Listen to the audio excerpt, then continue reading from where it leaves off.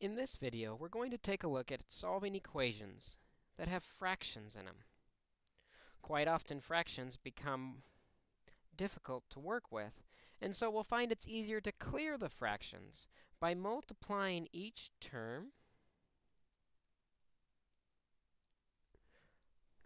by the least common denominator.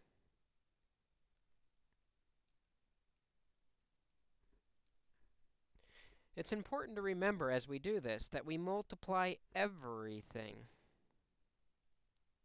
by this least common denominator, including any integers.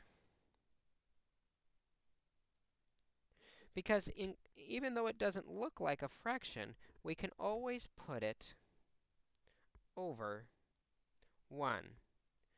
When we do so, it becomes a fraction. So let's look at how we can clear fractions out of an equation by multiplying each term on both sides by the least common denominator. In this problem, you'll notice we have denominators 4, 2, and 6. The least common denominator of those three numbers is 12.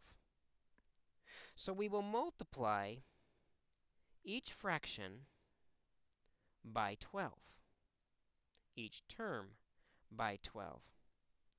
As we do, those 12s will reduce with each of those denominators. 12 over 4 reduces to 3. 12 over 2 reduces to 6. And 12 over 6 reduces to 2. Now, all that remains are these little multiplication problems in the numerators. 3 times 3x is 9x. Minus 6 times 1 is 6, equals 5 times 2, which is 10. Notice now we have a two-step equation, which we can quickly solve, first by adding and subtracting. Moving away from x, we add 6 to both sides. Now we have 9x equals 16. Finally, to get x alone, we divide both sides by 9, and x is equal to the fraction 16 over 9.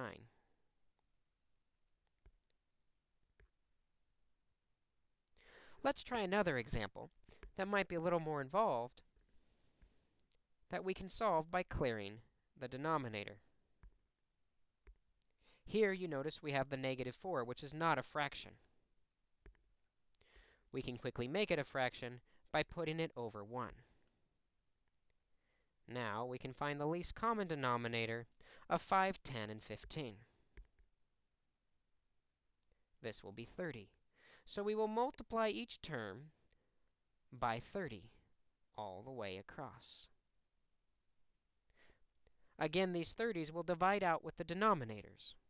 30 over 5 is 6. 30 over 10 is 3.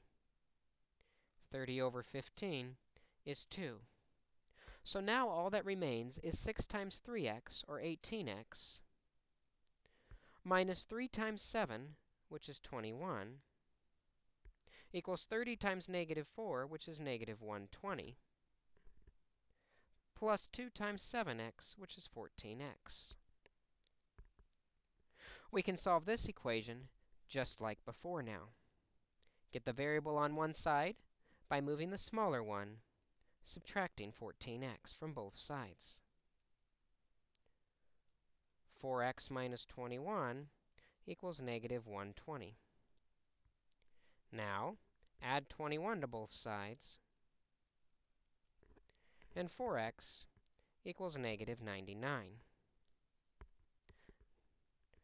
Dividing both sides by 4 will leave our x alone.